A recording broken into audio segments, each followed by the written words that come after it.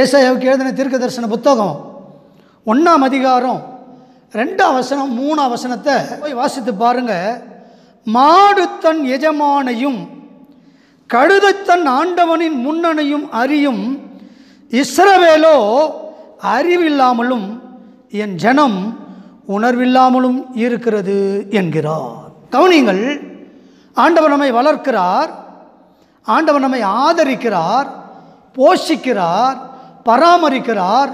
எத்தனையோ கொள்ளை ஜனங்களை வாரிக்கொண்டு போகிறது, எத்தனையோ தீமையான காரியங்களை, ஆபத்துகளை நம் பக்கத்தில் நமக்கு அறிமுகமானவர்கள், நம்மோடு கூட பழகுகிறவர்கள் எந்த சூழ்நிலைக்கெல்லாம் தள்ளப்படுகிறார்கள் என்பதை நாம் பார்க்கிறோம். அவைகளை ஒருவேளை நம்மை பற்றி பிடிப்பதற்கு ஒரு சில நிமிஷங்கள் போதும். எவ்வளோ துக்கத்தோடு கூட ஆண்டவர் சொல்லுகிறார் பாருங்க. ஒரு மாடு தன் எஜமான் யார் என்பது தெரிகிறது. உண்மையாகவே நீங்கள் ஃபேஸ்புக்கில் பார்ப்பீங்க, ஒரு அருமையான சகோதரன் நாய் வளர்க்குறான்.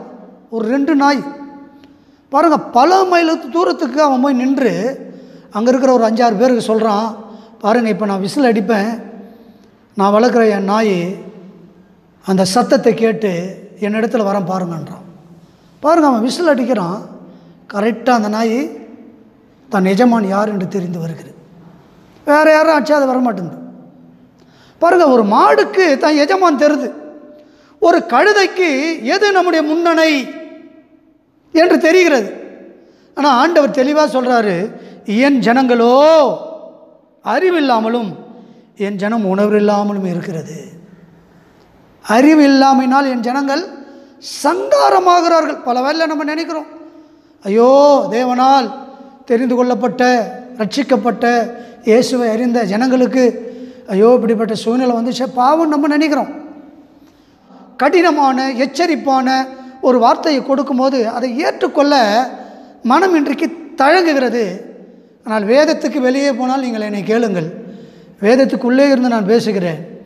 அங்கே சொல்லுகிறார் ஆண்டவர், என் ஜனம் அறிவில்லாமலும் உணர்வில்லாமலும் இருக்கிறது.